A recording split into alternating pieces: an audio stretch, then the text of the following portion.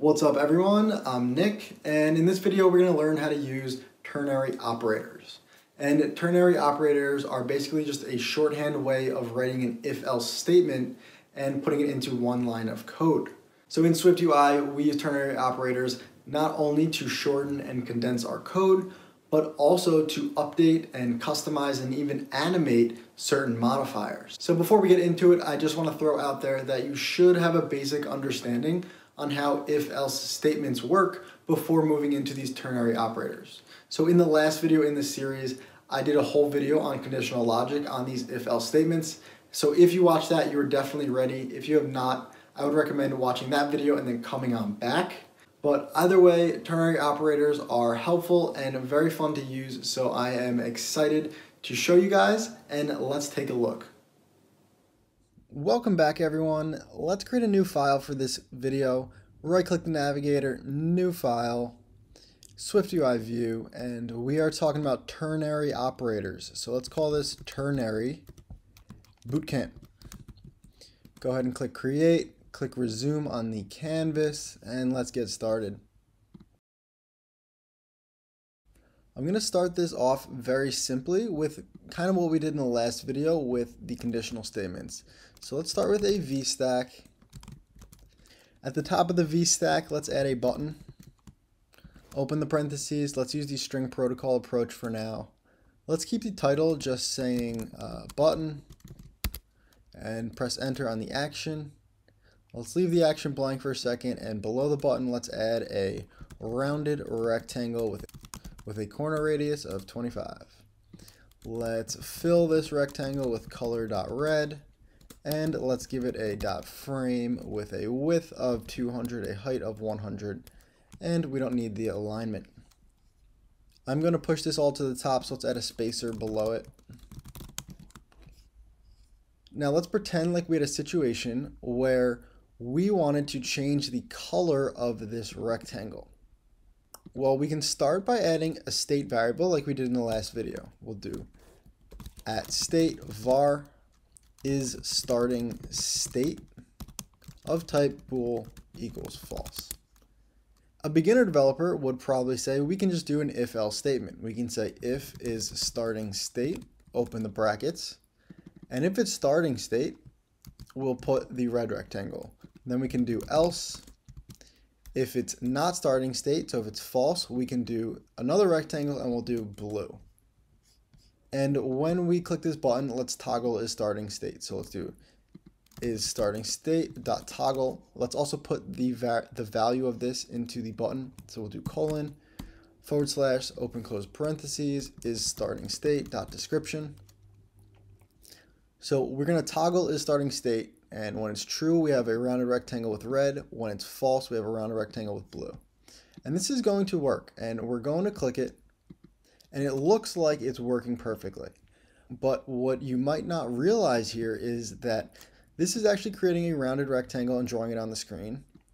And then when we switch, it's creating a new rounded rectangle, filling it blue and drawing that on the screen.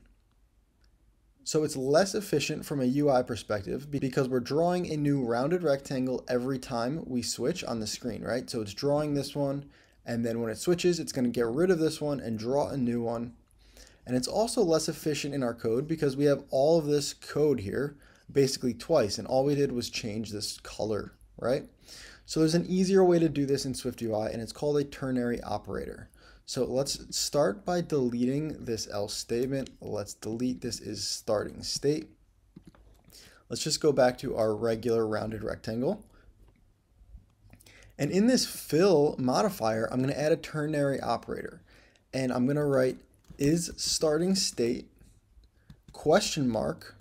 $color.red. And then we're going to do a colon, and we're going to do color.blue. So this is a ternary statement, and it's basically the same thing as an if-else. We're saying if is starting state is true. So it's really saying if is starting state is equal to true, question mark. So if it's true, put red. Otherwise, else, put blue. So this is like the if, and then this is the else. So it's the same kind of logic, but in a super short form here. And we don't need this is equal to true because we know in Swift we can just do if is starting state, and that is the same thing as setting it equal to true. So if starting state, red, otherwise blue. So now when we click the button, we can see that the rectangle is changing and it looks the same, but we only have one rectangle and all it's doing is changing the color on that rectangle. So as you can see already, this is much shorter code. And you can do this ternary operator with pretty much any modifiers. So we could change the corner radius. We can do if is starting state 25, otherwise 0. So now we have 0 corner radius, which is basically hard corners. And when we switch it, it now has the 25 corner radius. We can do the frame. Let's put the width and the height on separate lines. And then we'll do is starting state, question mark, 200. Otherwise, let's do maybe 50, nice and small. And for the height, we'll do is starting state. If it's in the starting state, we'll do 400. Otherwise, let's do 50. So when we click the button, we can see that we're changing the color, the size, the rounded rectangle, and we can change pretty much any modifier that we want to add to this rectangle. Just to give you guys a couple quick other examples before we go, let's add a text. And in the text, let's change the string based on starting state. So we'll do is starting state, question mark. If it's in the starting state, what do we want it to say? We'll put starting state. And then we'll do otherwise, else. So if it's not starting state, we'll put ending state, period. So then we can change the text, starting state, ending state, starting state, ending state. And again, we can do this ternary operator with pretty much any logic in our view, and it is super handy, and we're going to use this a lot in the next couple videos as we start getting into animations. So it's going to be a lot of fun, and you're going to become an expert on this ternary operator. So if it's still a little confusing, do not worry. We're going to cover it more in detail in the next couple videos. So this was just a quick introduction. These are super powerful, super useful. So thanks for watching. As always, I am Nick. This is Swiftful Thinking. Do not forget to hit the subscribe button if you are enjoying this content. And I'll see you all in the next video.